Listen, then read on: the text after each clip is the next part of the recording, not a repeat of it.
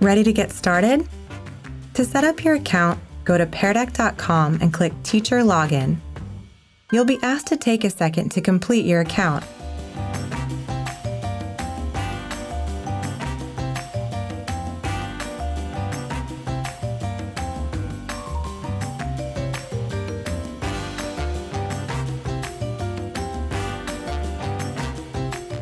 When you're done, you'll land in your Pear Deck home.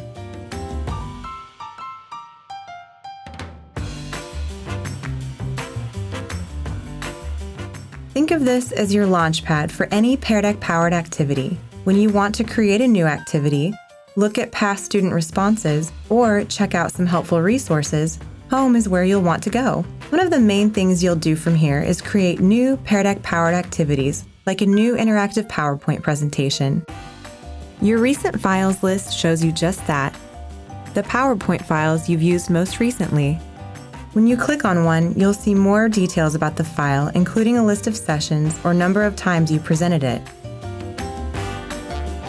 Scroll down further and you'll find a rotating list of resources like sample activities, videos, or blog posts.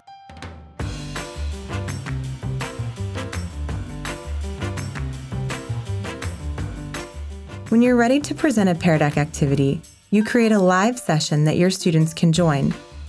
Don't forget to end the lesson so all the responses from your students are saved. You can find and review past sessions by clicking on a file and looking at any you launched. Or you can go to your sessions list. This will show all your most recently launched Pear Deck lessons. You can also click the three-dot menu to see more actions.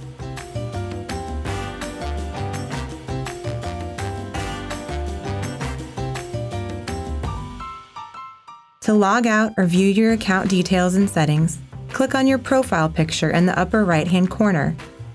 From here, you can see what kind of plan you're on, or you can go to your settings to enable or disable advanced features. If you get stuck, click on the Help tab at the top of your screen to find help articles and resources.